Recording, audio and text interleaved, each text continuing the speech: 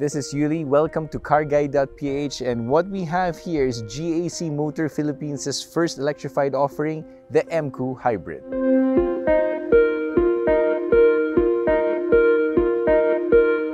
It's been a long time coming for the EMKOO Hybrid. This vehicle was actually previewed last April at the Manila International Auto Show, but with the excise tax now benefiting hybrids as well, Astara Philippines, the distributor of GAC in the country, has finally launched it. The price is about 1.698 million, and that makes it one of the most affordable full hybrids in the country. What I like about this vehicle is that it's every bit as futuristic as the ICE version of the EMKOO. In fact, I would have to say that the electrified powertrain suits this design better. At the front, you get the same seamless looking grille, and the only difference is for you eagle-eyed readers or viewers out there would be the badge. As you can notice, there's this blue halo badge, and that's similar to the treatment that you would get with other hybrid car manufacturers out there. LED headlights remain standard. Towards the side, you still get the same design for the 19-inch alloy wheels. At 19 inches in diameter, it's actually one of the largest in the segment. The seamless design of the roof rail that integrates all the way to the rear spoiler is still there. And of course, the trademark feature of the EMKOO, the flush door handles, and these actually retract when the car is locked. Now we're going to be heading to the back to show you how it looks like as well. Now at the back, you get the same Batarang looking taillight design right here. The absence of the rear wiper makes the car a lot more dramatic and futuristic, but I don't know how it will fare during the rainy weather that we get lately. Again, this is where the spoiler actually terminates. If you notice, it's integrated into the roof rails, very futuristic. And when you open the trunk, it reveals this large boot. Now, this is all our camera equipment and laptops and all that. And if you notice, it's actually for the sloping roof line, the trunk space is actually quite good, I have to say. Beneath it, now we're going to be checking for the first time. I'm going to show whether it's got a spare tire or a tire inflator. Ooh! Unique to the EMKOO Hybrid is that it's got a spare tire. You get none of that BS tire inflator package. It's got actually a T-type spare, so a lot more confidence if you plan to take this car on a long trip. And long trips is what this car does best. According to GAC, and we could pretty much confirm it with our drive, the range of this car is about 1,000 kilometers. So imagine being able to drive to Baguio all the way to a place like Ilocos Norte on just one full tank. It's no problem with the EMKOO Hybrid. Now we're going to be stepping inside to show you just how it looks like. Now inside, the EMKOO Hybrid just takes over the features and design that you would get from the top-of-the-line ICE EMKOO. So we got the large infotainment screen right here in the middle, a floating style gauge cluster right here. The difference being the graphics are a bit different, of course, because it shows you what the hybrid system is doing. Leather seats are still standard, panoramic sunroof, the nice toggle style gear selector right here, wireless charger, and the floating style center console that you can put stuff right here, and the hidden cylinder door handle mechanism right here. So those are the unique stuff.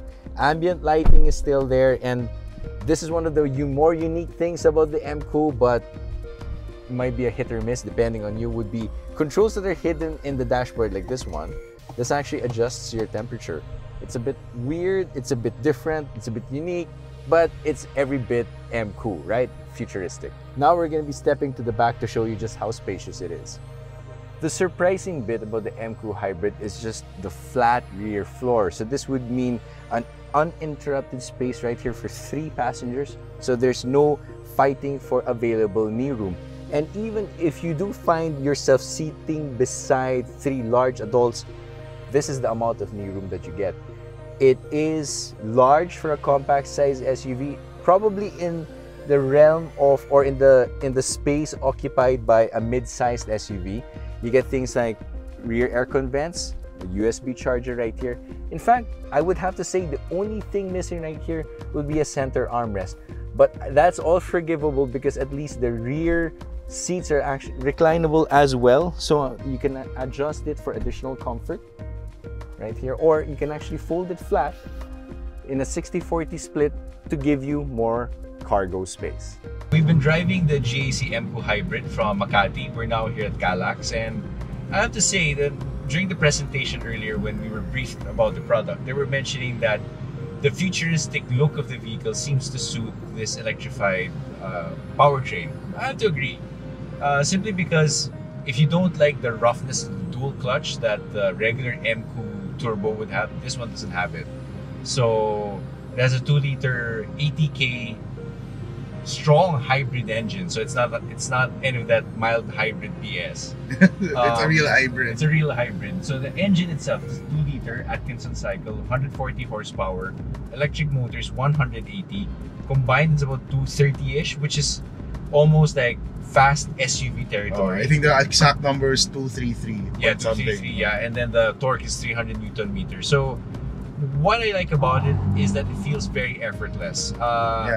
When you're driving it in the city, the electric torque gives you instant. The electric motor's instant torque would deliver that instant oomph of acceleration. Same thing with the highway. Unlike other mild hybrids out there, the engine and the electric motor can actually act in unison to kind of like give that temporary boost in performance. Okay, gotta do the quick computation now. So we've traveled 32 kilometers so far from Makati, and we're now in Calax. And the fuel efficiency, I'd say 10% city, 90% highway. 100 divided by 4.8. We're now clocking in at 20.83 kilometers per liter. Yeah, the 20.83. It's still a bit lower than GAC's own 22.1 figure, 22.1 kilometer per liter figure. But remember, that figure was done with a combination of city and highway driving. Now, with most hybrids, or in fact all hybrids, they're more fuel efficient when you drive them in the city. So I can imagine that with this car, once we hit traffic, I mean, goodness, I hope not, but if you do hit traffic, I can imagine that the fuel efficiency would just go up even higher than what it's registering right now. Yeah. Based on the figures we're seeing here, it's actually, I'd say it's actually good. It's on the 20 kilometer per liter region for a car this size. That's good. You're absolutely right on that one, Nics. And since I'm driving right now and you're the passenger, I could really tell you that compared to the other strong hybrids that I've driven so far, I won't mention brands, but the other strong hybrids out there, the combination of its larger displacement engine plus stronger electric motor makes everything feel smoother. You don't feel any of the transitionary moments. You don't feel the engine kicking in or the electric motor taking over and all that. It's all one seamless delivery of power, and what I like about it, it feels so comfortable. Again, very matching to the character of the car. So is the EMKOO Hybrid a worthy addition to the Philippine market? Well, that's up to you. Personally, for me, I would think so, because an additional electrified offering means fewer tailpipe emissions, which means cleaner air. Now, with the price difference, a huge price difference, to be honest with you, compared to the ICE, the EMKOO Hybrid may not be for everyone. But ultimately, that depends on your driving. With a mileage that's about triple that of the ICE version of the EMKOO, this could be the perfect choice for those who would do a lot of city driving. For those who do a lot more highway driving, maybe the 1.5 liter turbo is for you. The best part is that GAC is offering you the choice. Now, we will get to a more thorough review of this vehicle, and if you do want it, you can actually comment below and we'll try to get our hands on this as quick as possible. But for now, we hope you enjoyed our first look at the EMKOO Hybrid.